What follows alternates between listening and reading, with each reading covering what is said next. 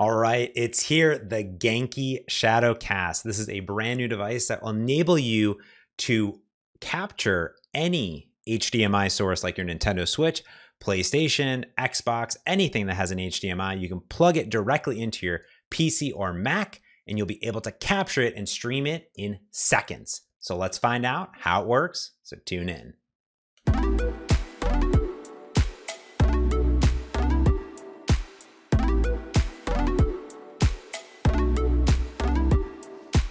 Okay, so here we go. There's the Shadowcast. Like I said, you can actually use anything, your Nintendo Switch, your desktop, anything that has an HDMI, you can plug it in, and it plugs in via USB-C, but you can also use an adapter too. So it says here, just plug your laptop or your desktop into your Nintendo Switch and you're good to go. It works on any PC and can do 4K at 30 frames per second or 1080p at 60 frames per second. So let's go ahead and open this thing up. Now, I was a Kickstarter backer, so I believe I paid around $40, and this, again, is going to retail for $50, but I got it pretty early, and I'm really excited for it, too. All right, so we get a nice sleeve here, and it's Genki. And I will say, like, all the material and packaging they do is very, very nice from Human Things. So the brand here is nice. And I love the box art here. So it says, don't forget the cable, because it's underneath. There it is. And here it is. Here's the Shadowcast. It's a very small HDMI dongle. And again, don't forget the cable. There it is. So, it comes with a really nice cable. It's a braided, very, very nice USB-C, USB-C. We'll open that up a little bit more here too and see what that looks like. But again, don't forget the cable. I like that little ninja in there. Yeah, so the cable's super nice. It has two different kinds of end caps. It says Genki on it, which is nice and branded. So you get that T shape, and you also get just a direct line in. So you get to pick whatever's working well for your machine, which is nice. You get a Genki sticker, so you can slap that on whatever you want. And of course, an instruction manual that just tells you what the box told you to plug it into your computer, plug it into your Switch, and launch the Genki Arcade app. And that's it. So let's do it. I'm ready. Let's go for it. All right, so here is my Nintendo Switch, and here is the Genki. So again, we're going to plug it in. Now, I could plug it in to the USB-C here. If you have USB-C on your machine, then go for it. For example, if you have a MacBook, you have USB-C ports there, and that'll work great. But I'm going to plug it into my desktop machine. So what that means is I need a USB-C to USB normal adapter, and I have this plugged into a USB 3.0, so it is nice and fast. And this is from my Nintendo Switch controller, which works well. Plug in the HDMI adapter and simply plug it in to your Nintendo Switch. Of course, you need to put it in the right way, and that's literally it. That's all you need to do, and you're done. Ta-da! All right, let's fire it up. So what you need to do first is head over to the Genki Things website, and you can browse all of their amazing products. We've reviewed basically all of them. But the Shadowcast is in the drop-down here, and you can pre-order it on Indiegogo still, I think, and it's going to be $50. Gives you some information, and you can download the Genki console from there. But you don't even need to be honest. If you have OBS, you can come into OBS and simply add it as a video capture device. It'll show up right in your drop-down list. No software required at all. There it is.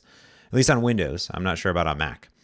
But there it is. It immediately shows up. And as you can see, there's actually two audio mixers going there because it also adds it as a microphone input, which is very, very nice. So you can see it happening right there. So nothing else to really pre-configure. And you can go into your advanced audio settings, and you can see it as a mic too. If you go into the OBS settings, you'll see that I have my normal audio and then default. So it kind of does hijack your default, but you can select it in the Shadowcast drop down there, which is nice. A lot of people prefer to disable all of those in OBS and manually add an audio input capture. And when you do that, you'll also see that the Shadowcast shows up right there. So you can control the audio levels manually if you decide to, which is very, very nice. That's it. It definitely just works as is. Outputs 1080p and you're done. You can play anything you want and you're good to go. But let's try that Genki software, that Genki Arcade, because this is probably how most people will do it. And you guys download it and boot it up really quick. It's a very small download.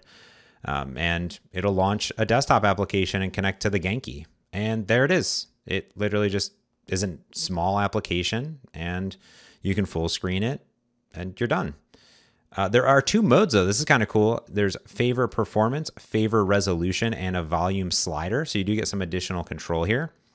And let's do some side-by-side comparisons of favor resolution and favor performance. I will say that there's a big difference here overall. The text is crisper, the image is crisper. It is definitely coming in at full resolution. So let's go ahead and play a game here. Let's say Medieval Madness.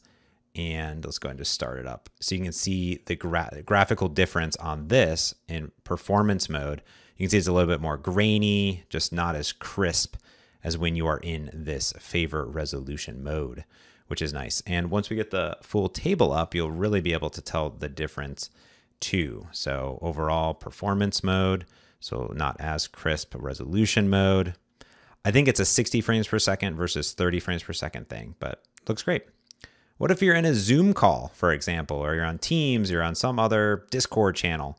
Let's go ahead and join up and select the Shadowcast as my, there it is, boom, it's done. I will say I've tried this in a few pieces of software. It does come in a weird resolution. I am in the browser though, so that could be it. Another thing you can do is if you're on OBS on Windows, you can take that entire frame and start a virtual camera. I have a whole video on this to use this thing here, but you can start the OBS virtual camera.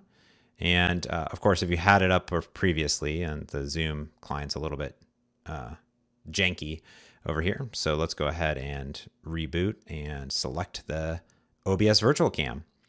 And when you do this, this will use your entire, OBS output using the Genki right here. You can still select the Genki right here, which is kind of nice too. So you can share the audio or use your own microphone, whatever you want to use. And there you have it. You're using it all. You're done. Oh, there you go. That is the Shadowcast. I mean, it's pretty awesome. I mean, it just kind of works, to be honest with you.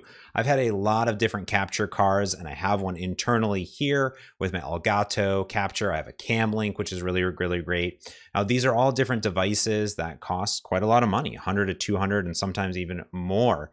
I will say that they're usually a little bit more flexible as far as, what you can plug into it and controlling the audio and the software that comes with it.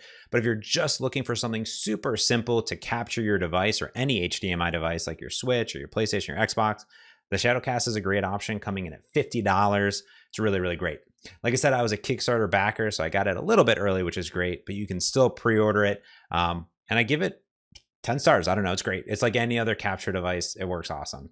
I hope that you enjoyed this video and other tech reviews that I have here on my channel. I hope that you subscribe and give this video a thumbs up. If you super like it, that goes into the Google algorithm of goodness and recommends it for everything else. If you're looking for some gameplay, you can check us out at twitch.tv/Nintendo Dispatch and check out the Nintendo Dispatch podcast for Nintendo goodness coming into your podcast application every single week. So that's going to do it. So until next time, thanks for watching.